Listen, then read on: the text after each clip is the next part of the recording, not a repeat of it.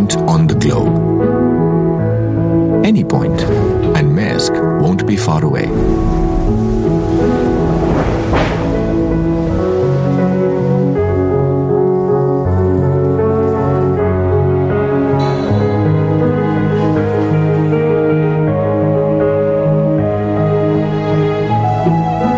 Transporting the cargoes that connect India to the rest of the world.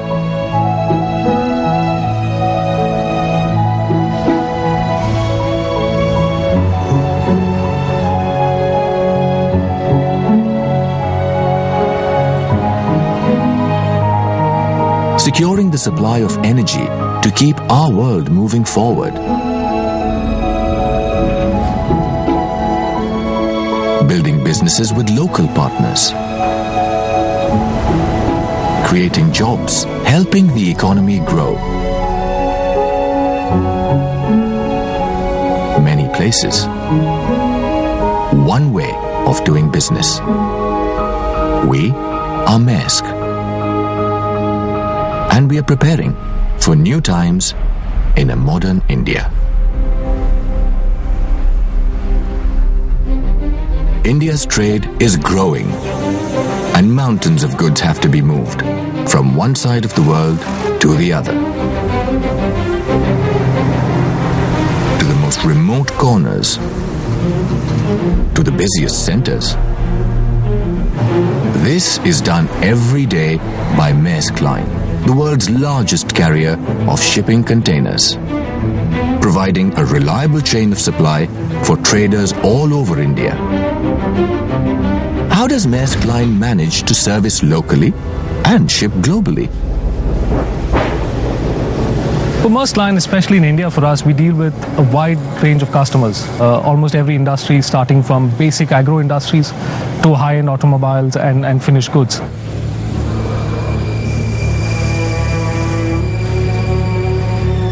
A customer like Nissan, as big as this in Chennai, actually gets a lot of components inbound from different parts of the world. So we, as Maersk Line, play a part in ensuring the parts get shipped to the Nissan plant in Chennai on time.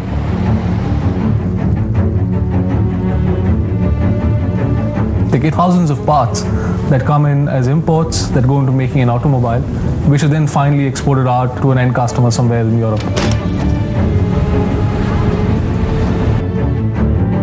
On the other side, there's someone like Saint-Gobain, who ships our extremely fragile commodity as glass. Glass, as you would know, is largely a production line which cannot be stopped for a decade or more.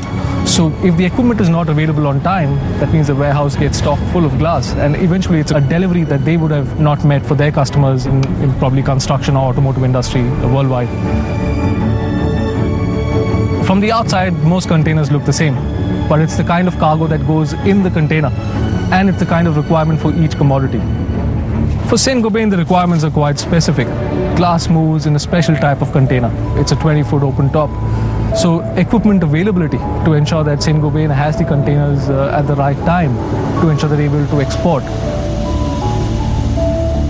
Few would imagine that large sheets of glass would be shipped in containers many, many miles, hundreds of miles across the ocean without a single scratch. I think the best day is when we actually have somebody like probably Nissan or Saint-Gobain, for that matter, or any customer, actually walk across and tells us, you guys have made a difference to their delivery. So it could be ensuring that the glass is actually shipped to somebody in the Middle East where the construction managed to kick off on time, and that we played a large part in ensuring that they've been able to finish the construction of building.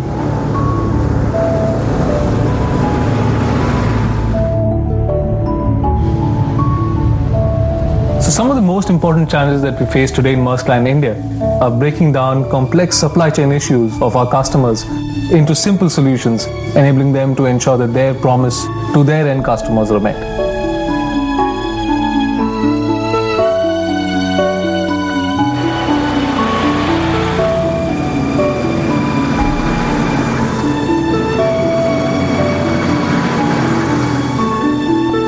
Seeing our customers deliver their promise to their customers, I think is by far the biggest satisfaction that we as Maersk Line can get.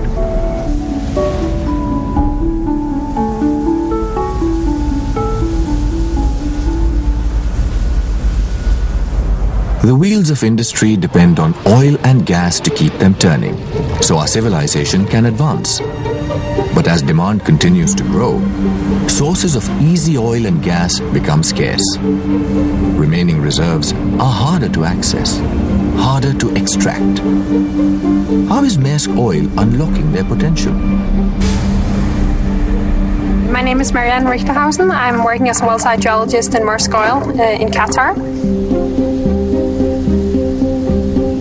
What really excites me about the job is that it's like a treasure hunt. We are searching for the black gold and we know it's hidden in the underground, we just don't know where it is. And by collecting and analyzing all sorts of data, we get indications of where the hydrocarbons are hidden.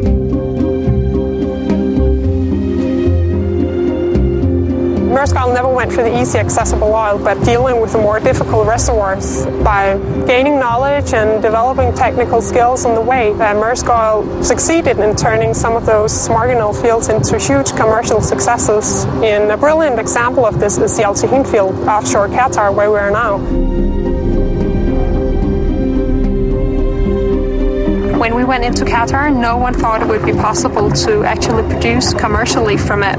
But we proved ourselves right by transferring our knowledge we have gained by working in the North Sea, which were also very difficult reservoirs, and transferring that knowledge to the Al Shaheen field. And today we're having a production of 300,000 barrels a day. It's all about using our science and technology in turning the marginal fields into commercial successes and thereby making the impossible possible. And that's just great to be a part of, and I love that.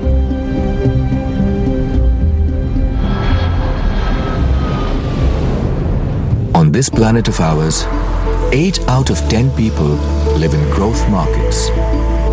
Their future depends on building strong and stable economies. But how do you create an economy today that's prepared for tomorrow?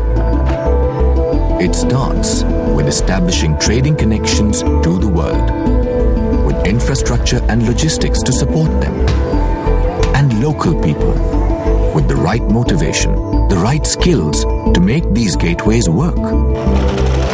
How do you solve the logistical challenge of this scale? How do you manage each customer's supply chain to give maximum control at minimum cost? We specialize in providing end-to-end logistics solutions. For example, our customers find a right manufacturer or supplier in countries like India, China, Vietnam, and then they call Damco to move their cargo. We manage and develop their entire supply chain, including from importing raw materials to exporting finished products, not only to the port, but to their distribution centers, their stores, or to their final customers.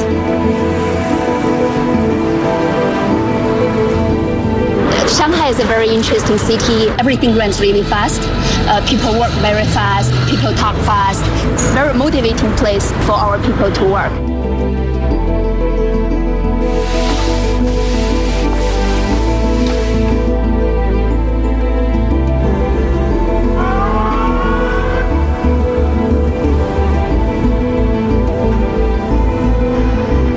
We believe that no two customers are really alike. So every single customer needs their own tailor-made solutions.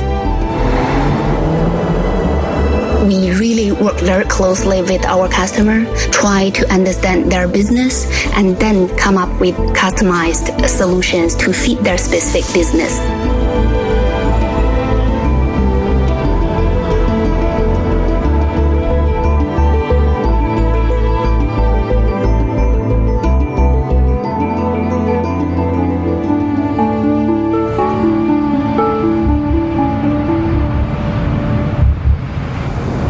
Nature is a force to be reckoned with, to be respected, to be treated with care. She gathers her resources in the most remote environments. Nature challenges us to drill deeper, go further, to find ways to do business safely and responsibly under the most extreme conditions imaginable. How How do you face these challenges when you work on a semi-submersible rig for Maersk Drilling?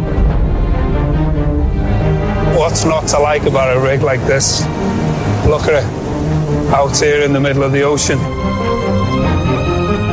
I'm in charge of the drilling team, the auxiliary and the main side, the equipment for the well, and also the safety of the guys out here.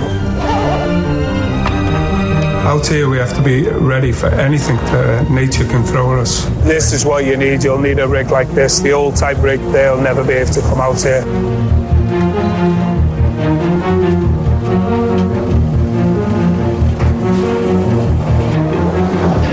A huge rig like this can stay right in the very same spot all the time due to its dynamic positioning. No matter what the weather's like, the current, the waves, this can stay over the top of a 50p piece. From a big rig like this now, we can drill 12 kilometers away just with the touch of a finger on a joystick and get ourselves right into that reservoir for the oil companies.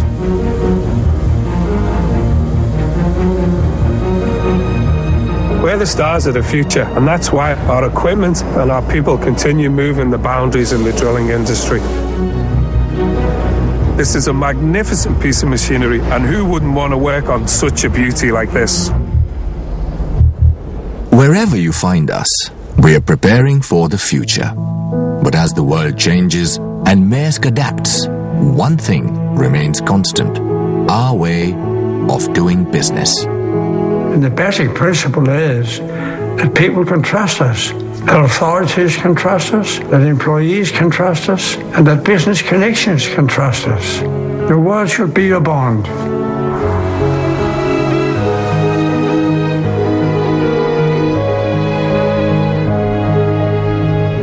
We exercise constant care. By constant care, I mean care at the time the action is taken. And it's much easier if you do it right the first time, instead of having to correct or add later on. That's difficult. Well, of course, if the care delays the decision-making, it can be too much. The constant care is the proverb that my papa left to me and to the group. Rettidig omhu.